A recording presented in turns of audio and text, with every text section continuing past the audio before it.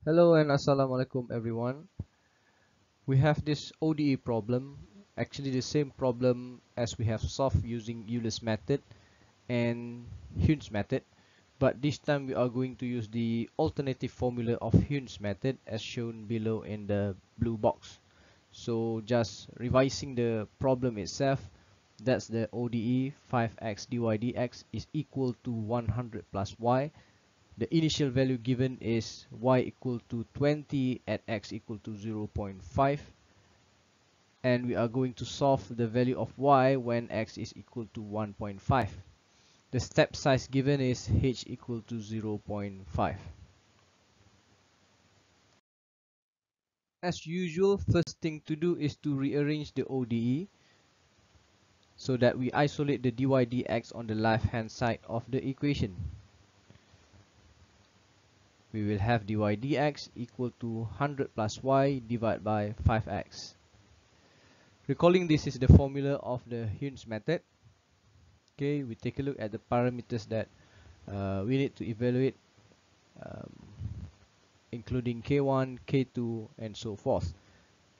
So to make it easy, let's create a table with all the parameters to be evaluated.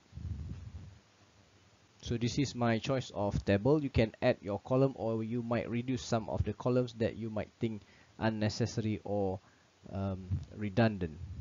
It's up to you. You work with your own convenience. Let's fill up with the information we already have. The information we have already are the initial values. So we can fill up the first three columns. I0 of course, so x0 is equal to 0.5 and y0 is equal to 20. Meaning that the next step, naturally we want to find the value of k1. So to calculate k1, we need to have the value of the first derivative at coordinate x0, y0. So given the initial value x0, y0 is actually 0.5 and 20. Let's find out the value of the first derivative at point 0.5 and 20. So we substitute this value into the ODE, which we will get 48. And by using this Heun's formula, the first derivative at the initial point is actually the value of k1. k1 is equal to 48. We can update the table now, where at I equal to 0, k1 is equal to 48. Next, to calculate the value of k2, okay, which is the first derivative at a particular point, that particular point need to be calculated first. We need to find what is actually xi plus h when I is equal to 0. So we substitute into the I is equal to 1, so we have x0 plus h is equal to 0.5 plus 0.5 equal to 1. So now we know the value of xi plus h at I equal to 0 is actually 1. And we also need to know the value of yi plus k1 times h when I is equal to 0. So simple substitution, we will get y0 plus k1h is equal to 44. So take note that we need to find the value of k1 first before we can calculate the value of k2.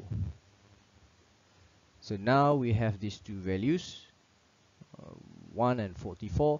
So we need to find the value of k2, or the first derivative, at this particular point, where the coordinate of this particular point is 1 and 44.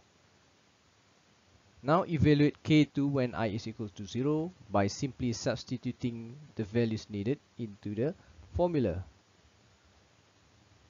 So substitute the value of xi plus h, which is 1, and yi plus k1h, which is 44, into the rearranged ODE.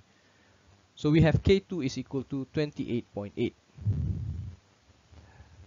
With the updated table there, 28.8. Finally, we apply the full Heun's method formula, which is this one. So we all, with the values K1, K2 and so forth, we can substitute into this formula and get the value of yi plus 1 in this case when I is equal to 0, yi plus 1 is equal to 1, y1, sorry, yi plus 1 is equal to y1. So when we substitute all the available parameters and values, so we have this, and finally we get y1 is equal to 39.2. So this means that at x1 equal to 1, y1 is equal to 39.2. So we don't stop here, we need to continue to calculate with I equal to 1 because it will lead us to the value of x equal to 1.5 and the value of y that we are looking for when x is equal to 1.5. Let us update the table first. We have already yi plus 1 when I is equal to 0, or we can simply say y1 is equal to 39.2. So we update the value over there, there and there. So 39.2 corresponds to the value of x at equal to 1. Now we can calculate further. We try to complete the second row here, which corresponds to I equal to 1, which later will lead us to the value of x2 or y2. So we start solving the k1. K1 is actually the first derivative at x equal to 1 and y equal to 39.2 for the second row. And we calculate the value of x1 plus h and y1 plus k1h in order to calculate the value of k2. And finally, we apply the full Heun's method formula. We can get the value of yi plus 1, which is in this case y2. So we have y2 equal to 51.264. As a result, at x equal to 1.5, y is equal to 51.264. So take note that this answer is actually equal or similar to the answer obtained through the calculation of the Heun's formula, the other formula that has been shown in other video. So this methods is actually the same as the other method shown in previous video. That's all for now, guys. Thank you very much. See you again.